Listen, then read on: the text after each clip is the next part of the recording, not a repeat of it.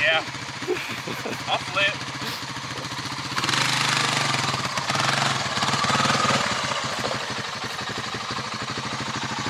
Hey, why do you still have this tow strap on here? Forgot about yesterday.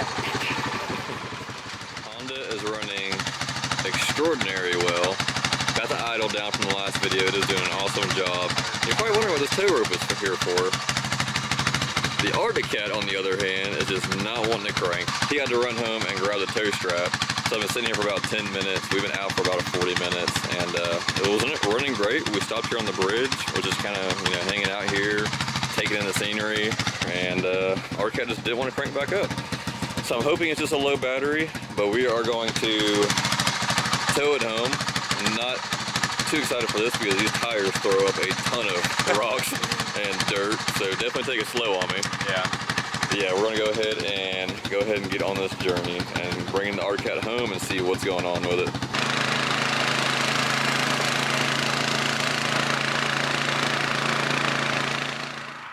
So we took in the Arctic Cat on a couple of rides, and it keeps losing power and just draining the battery. We're not sure what's draining it.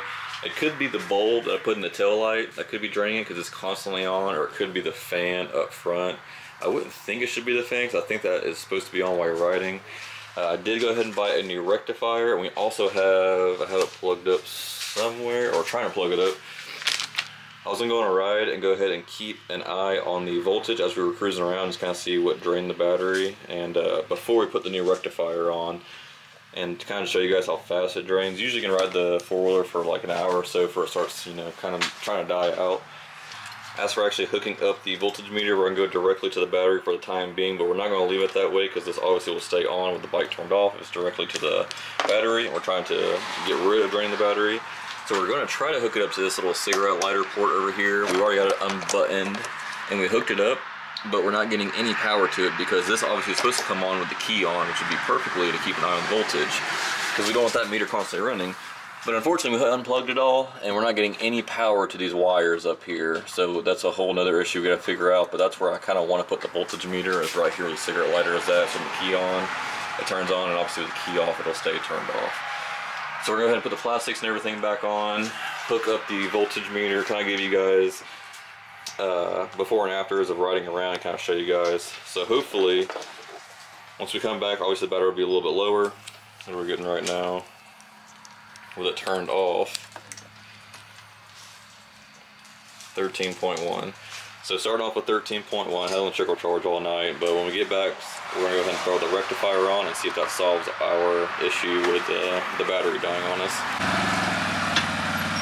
When I say we've been riding for a matter of 5 minutes, 10 minutes? Not even 5 minutes. We literally just got on the dirt road right by the house. The voltmeter is showing 13, and I did not have this plugged up. Well, now it's not even, there it goes. Showing 13, which you would think would be just enough, but I'm not getting the fan come on, the neutral light's not coming on, anything. And it's been on the trickle charge all last night, so it had plenty enough battery, as you guys seen before we got on the ride. So hopefully it's just a low battery and the rectifier will fix it. But we'll catch back up with you guys once we get to the house. Have the old rectifier off. Takes a minute to get it off of here.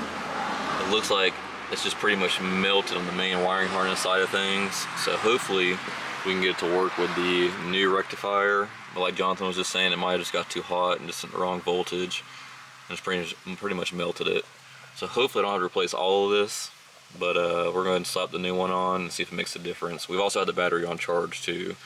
So we'll try to get back out there and see if it works. We have the new rectifier on. We had to move some pins around, so we're using the old connector. This is a new connector. I don't even know where I put it at this point. But there was like a white thing on the inside that was not letting us plug into the stock wiring harness. So we had to swap some wires around, got it working. Threw the Honda battery in here because we were having problems starting it again, but now it looks like everything's working correctly. I think we just had jiggled something free down here. We tested the continuity to the key switch. Weren't getting any power to it. We had 13 volts on his battery, so we knew that we had voltage. So we tested all that. We weren't getting power, so I was like, okay, there's only one power wire coming from the battery. It's going to the starting solenoid. So I took the fuse out. It looked good. And then I pressed down on that red plug right there. I didn't feel it go down, but as soon as I did that, we heard the fans turn on. The fans turn back on. It's about the red plug right here on the starting solenoid. So yeah, we don't know, maybe we just jiggled it free on the trail, but usually it doesn't die that quick. I mean, we were 5 minutes. We had just turned onto the dirt road and it turned right off. So I'm hoping that maybe it just jiggled free. Getting 13.19 with it turned off.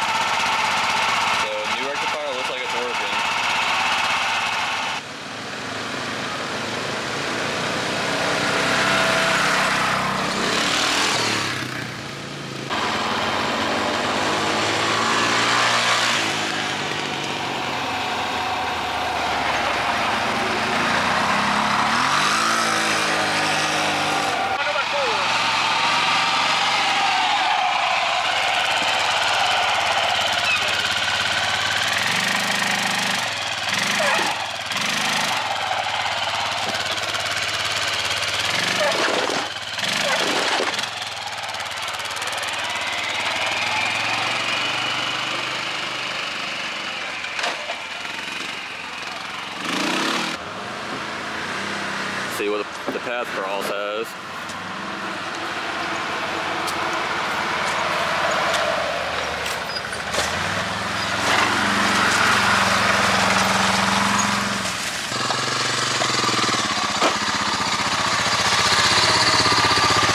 Two-wheel drive. You guys did this in two-wheel drive, right? I was in two-wheel drive, yeah. My front end's probably not heavy enough.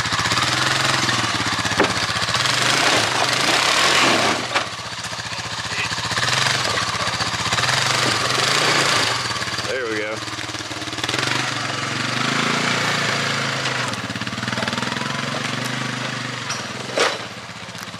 Whole tail light almost fell off. Yeah, cuz.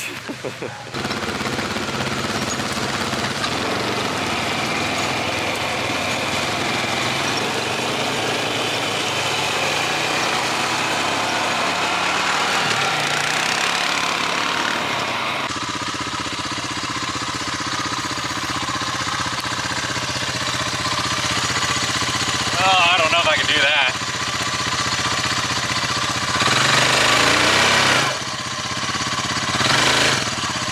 Nope.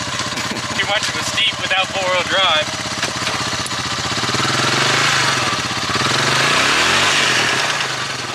And now I'm stuck.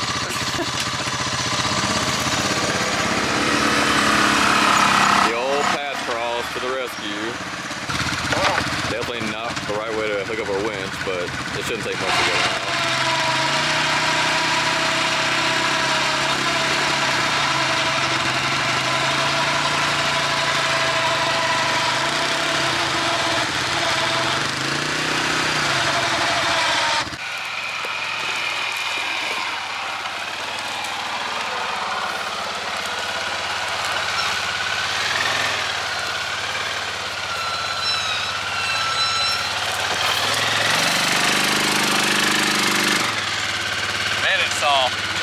Told you.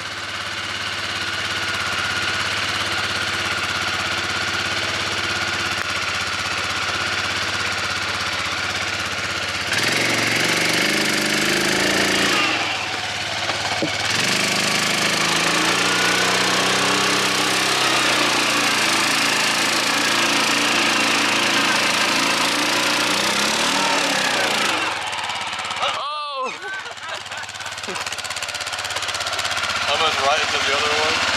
Two-wheel drive, though.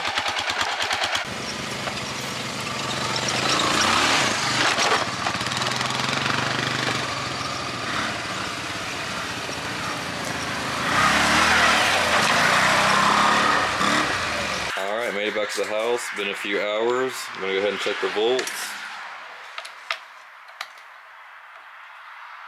13.30. I think the rectifier fixed the issue for the Arctic Cat, so that is awesome. I'm gonna go ahead and check the battery on the Honda as well.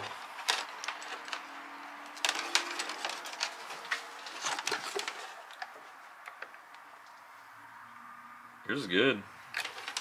Sweet. No charging issues here. That's a Honda. Like my car. Like the car. But gonna go ahead and end the video out here, guys. As always, I appreciate you guys watching. Next video is probably gonna be doing the wheel bearings on both of them, so stay tuned, and we will see you in that video. Thank you.